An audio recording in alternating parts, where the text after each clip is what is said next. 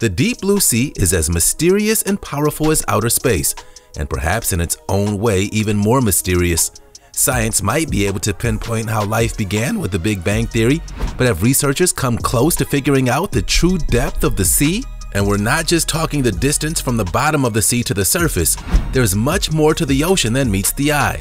Perhaps that's why we're all so fascinated by it. If you were curious, look no further. This is the deepest part of the ocean. Life support, good. Depth, 109 or 28 meters.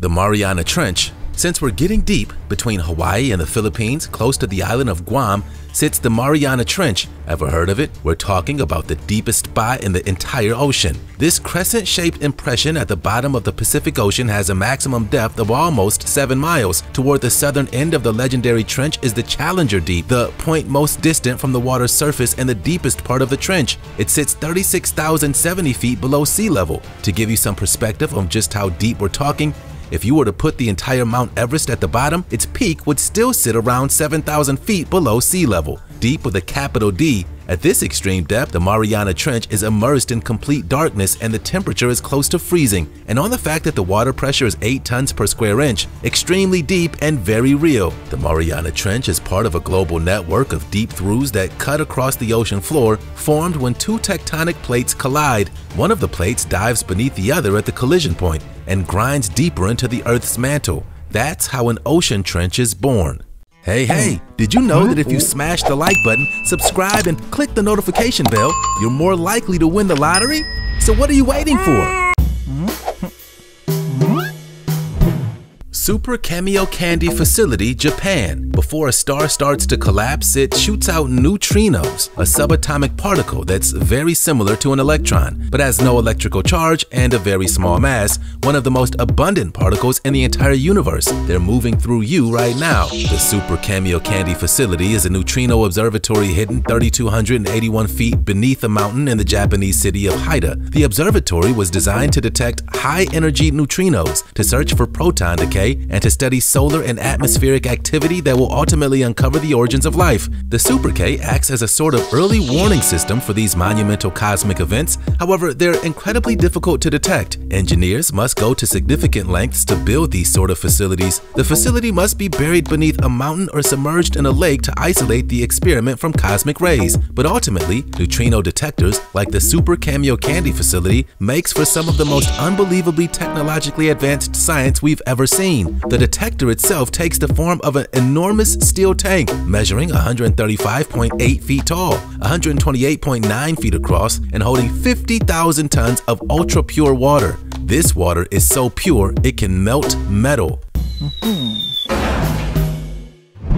Motuo, Tibet. According to the Tibetan Buddhist scripture, Motuo, or Hidden Lotus in Tibetan, is Tibet's purest and holiest region. As the most remote county in the southeastern part of the country, Motuo is located on the southern slope of the Himalayas, covering an area of 7.5 million acres. As 1/10 of China's plant species can be found here, it's been dubbed the Natural Museum of Tibet. It's a thriving botanical wonder standing over 3,000 feet above sea level. Although it's hard to imagine that one can enjoy tropical fruits such as bananas and pineapples in the snow-capped mountains, this is really the case in Motuo. Motuo boasts a typical subtropical moist climate, which brings plenty of rainfall and spring-like days all year round. So it's no wonder living is good here. It's the only county in Tibet with no highway link to the outside world, and it's the last county where the Brahmaputra River crosses over in China before it flows to India. As a result, most of the locals are descendants of people who migrated from other places in Tibet more than 100 years ago. The mysterious Motuo County is mainly inhabited by the Minba and Luoba people with a population of about 10,000. The Desolation Islands, located in the southern Indian Ocean of the eastern coast of Africa and just north of Antarctica, The Kerguelen Islands have earned the nickname Desolation Islands due to their remote location. It's seriously remote, located 2,051 miles away from any sort of civilization. Massive active glaciers cover the main island, which stretches nearly 100 miles long. The Cook Ice Cap, the largest glacier with an area of about 156 square miles, lies on the west central part of the island. The highest point is Mount Ross, which rises along the southern coast of the island and has an elevation of 6,070 feet. The main island is surrounded by almost 300 lonely satellite islands, and the mighty sea that surrounds them is teeming with life. Home to one of the biggest maritime nature reserves on the planet, most other landscapes around the world have been shaped and changed by mankind, but these sub-Antarctic islands boast original underwater landscapes that feature a very unique ecosystem. There are no native inhabitants of the island, but as part of the French Southern and Antarctic lands is permanently occupied by 50 to 100 French scientists, engineers, and researchers at any given time of the year. Santa Cruz del Islote. A population of about 1,200 live on an island the size of 2 football fields in the middle of the Caribbean, making Santa Cruz del Islote one of the most densely populated islands on the planet. It's an artificial island located off the coast of Colombia and a part of the archipelago of San Bernardo. It's just a 2-hour journey southwest of Cartagena. Though it's only 2.4 acres in size, it's home to over a whopping 1,200 people. That's 4 times as dense as Manhattan. The island was uninhabited until 150 years ago. However, the fishermen who used it for shelter during storms started building houses there and having families. A small community was born. Water is mainly gathered from rainfall. There's plenty of seafood for the inhabitants to eat, but just one generator that runs for a few hours a day, with the only other power coming from solar panels. And the citizens love Santa Cruz's community spirit and spend their time playing games, dancing, making music, swimming, with most of the daily life taking place in the alleys between the houses. And with the new programs for recycling, waste management, and environmental care in the works, it's a vibrant community that takes care of its own. McMurdo Station, Antarctica. This U.S. research and support facility was established in 1955 at the southernmost point of Antarctica. Only accessible by ship, the region was first discovered by James Clark Ross in 1840. McMurdo Station is the gateway of most scientific, private, and touristic journeys into the Antarctic. Built on solid land at the edge of McMurdo Sound, the facility shares the island with Mount Erebus, a 12,448-foot active volcano, and the inactive volcano Mount Terror. And just a stone's throw away from the modern-day McMurdo lies the spot on Hut Point marked by the famous hut which was left stocked with provisions in 1904 by icon Robert F. Scott on his polar expedition. McMurdo Station started as an encampment as part of a major series of American expeditions to Antarctica called Operation Deep Freeze. Initially, the station was simply a collection of tents. One thing is for certain: individuals who choose to call McMurdo home, even for part of the career, can be as unusual as the climate at their doorstep. During the interminably sunny summer months, McMurdo's population booms to over 1,000. Grocers procure international comfort food, carpenters and construction workers maintain the place, bus drivers transport passengers and goods via the infamous Wayeven the Terror bus. The Mobile Cave. The Mobile Cave. In 1986, workers in Romania were testing the ground to see if it was suitable for a power plant when they stumbled across something almost out of this world: the Mobile Cave. Just a few miles west from the Black Sea, this natural wonder was sealed up for around 5.5 million years. Although the air is poisonous and unbearably humid, the inhabitants of the Mobile Cave are like no other, a gold mine for biologists. The caves are crawling with life, an incredible 48 species, including 33 found nowhere else in the world. Most of the creatures in the cave have no vision and lack pigment, the extra long limbs and antennae that help them navigate their environment. But how do they survive in a dark cave full of poisonous gases? Once in the depths of the cave, the air contains half of the amount of oxygen than usual and is high in carbon dioxide and hydrogen sulfide. Yet all of the species play a distinct role within the cave's ecosystem, cut off from the rest of the world. To explore the rest of the cave, you must navigate dangerous underwater passageways. It's impossible to forget you're very far from the surface. Getting lost or worse, stuck in this maze of tunnels would be deadly. The Williamson Tunnels, England. The Williamson tunnels are a series of labyrinth-like subterranean excavations in the Edge Hill area of Liverpool, thought to have been created by tobacco merchant, landowner, and philanthropist Joseph Williamson between 1810 and 1840. To carry out the work, he recruited a large pool of labor from among the less fortunate of the area, including soldiers left unemployed at the end of the Napoleonic War. And it's still unclear what his real motive was in building these impressive tunnels. However, following his death in 1840, the tunnel project halted and they fell into disrepair. And as buildings in Liverpool were demolished, rubble was stuffed in the Williamson tunnels by the city. They remained largely inaccessible until archaeological investigations were carried out in 1995. Since then, volunteers have rediscovered and excavated an extensive network of tunnels, chambers, and voids across several sites, with sections open to the public. The tunnels range in size from a huge hall, 70 feet long, 25 feet wide with 20-foot ceilings, to a narrow passage 4 feet wide and 6 feet high. It's still unknown how many tunnels there are and how far they reach.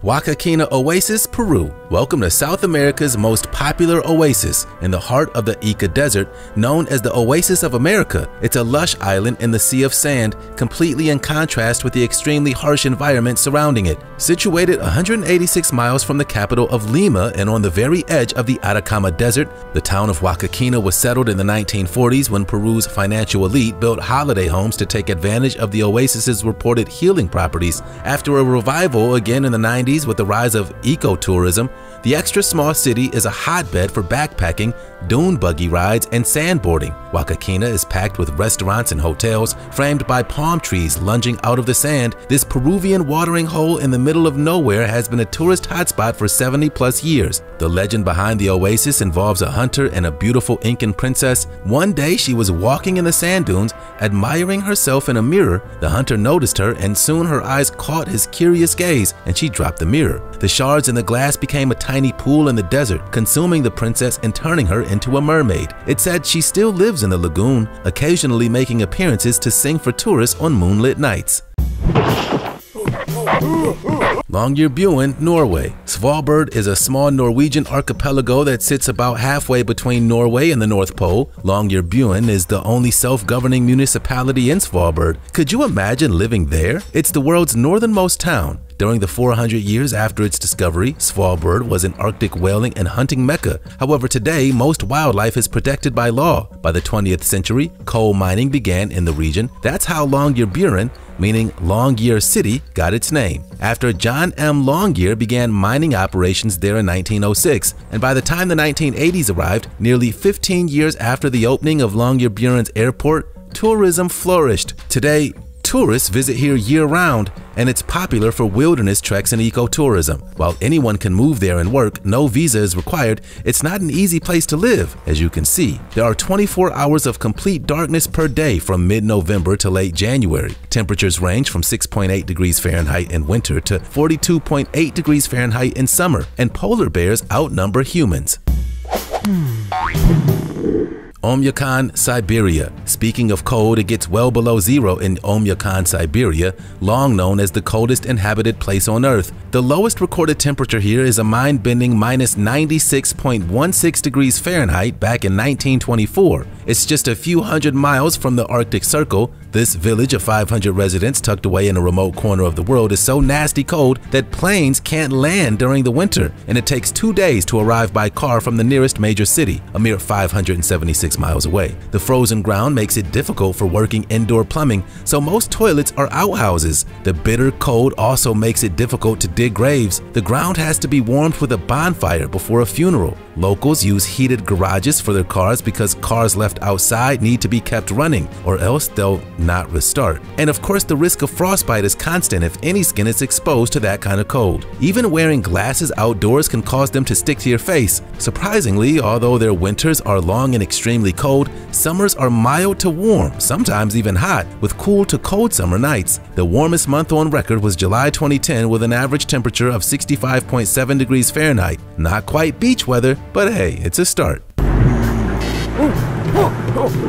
La Rinconada, Peru. Nestled high up in the remote Peruvian Andes, you'll find this tiny town about 3 miles up. La Rinconada is home to 50,000 people and sits at an elevation of 16,728 feet above sea level. That's just 3,000 feet shy of the peak of Tanzania's Mount Kilimanjaro. At this height, it's the highest town in the world. The town, once only a temporary settlement, has quickly grown in recent years. From 2001 to 2009, the town's population grew by an astonishing 230%. Why? Gold is the main resource the city has. In fact, the famous gold mine is the only reason anyone even moves here. The environment is barren with little more than snow-capped mountain peaks surrounding the town. The town has rainy summers and dry winters with a large variation, seeing cool to cold days and freezing nighttime temperatures throughout the year, with snowfalls common. But the trek to the top is an unfortunate experience. Just make sure to properly plan ahead when organizing your trip. La Rinconada is accessible only by truck, the several-day journey made via treacherous winding mountain roads. And keep in mind that once you arrive, the town lacks basic amenities due to its isolated location. There's no running water, no paved roads,